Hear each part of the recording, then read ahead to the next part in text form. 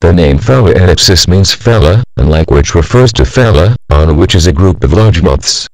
The flowers of Phalaenopsis orchids resemble these moths in flight, hence it is also called moth orchid. Phalaenopsis is an orchid genus which consists of about 60 species, including Phalaenopsis amabilis, Phalaenopsis aphrodite, Phalaenopsis deliciosa, Phalaenopsis equestris, and Phalaenopsis sumatrana. It is one of the most popular orchids, grown thanks to its easy culture. Its native habitat includes Southeast Asia north to the Himalayas and extends along the Pacific Rim from Taiwan's Orchid Island in the north to and through the Philippines, in particular the islands of Polillo, Palawan, Zamboanga del Norte and Mindanao, and all the way south to northern Australia. Most Phalaenopsis orchids are epiphytic orchids. This means that they derive the necessary moisture and nutrients for their survival from the air and the rain found in the local environment. A few moth orchids are lithophytes, meaning they grow in and around rocks. When growing in the wild, lithophytic orchids get their moisture and nutrients from moss, rainwater, litter, and their own dead tissue. Moth orchids exhibit monopodial growth, which means they grow upward from one single point. Additional growth comes from that point as it grows taller each year. The flower stalks begin their growing from the growing point, which is located at the junction of two leaves generally found just above the soil and bark level.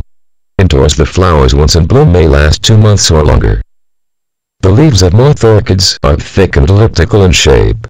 Depending on the light exposure, the color of the leaves ranges from dark green, indicating low light exposure, to light green, indicating high light exposure. As new leaves grow at the top, older leaves at the bottom turn yellow and fall off. A well-maintained moth orchid may have more than 10 leaves and possibly multiple flower stalks. Some plants form a new plant on their flower stalk. This new plant is called keiki. The term keiki is the Hawaiian term for baby or child, and literally means the little one. Roots start to develop from this new plant. As soon as the roots are about 1 to 2 inches long, the new plant can be cut off the mother plant and be planted in a new container filled with an orchid growing mix. Phalaenopsis are low-light orchids and thrive in an eastern, or shaded southern or western window. They also thrive under common grow lights. But Phalaenopsis orchids do not like full sunlight and may develop leaf burn as well as shorten the life of the flowers. As moth orchids are monopodial, they do not have pseudobulbs to store water. Therefore they are not drought tolerant. During their growth period they need to be watered when their exposed roots show a silvery white color. This means watering them about once a week, depending on the surrounding humidity. The potting mix should be slightly moist. During the flowering period, watering them every 10 days to 2 weeks is sufficient. The higher the humidity, the more important it is to provide proper airflow around the leaves and roots.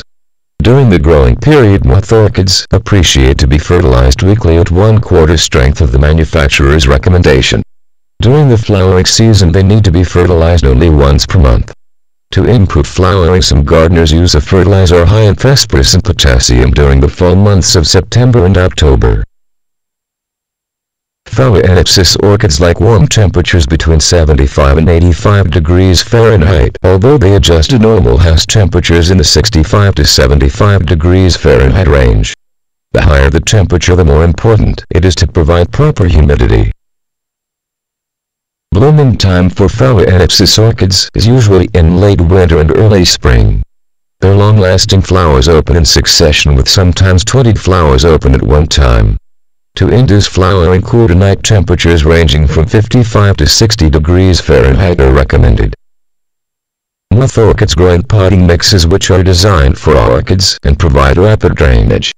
If planted in containers, it is important that these containers provide good drainage, meaning they have enough drainage holes at the bottom. They may also be grown in hanging baskets or mounted to wood where humidity is set at a greenhouse level.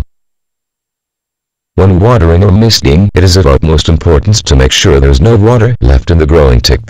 Any remaining water at the growing tip may cause it to rot and die. Therefore it is best to water and fertilize in the morning. If there is some water left at the growing point, it can be removed easily with an absorbent paper towel.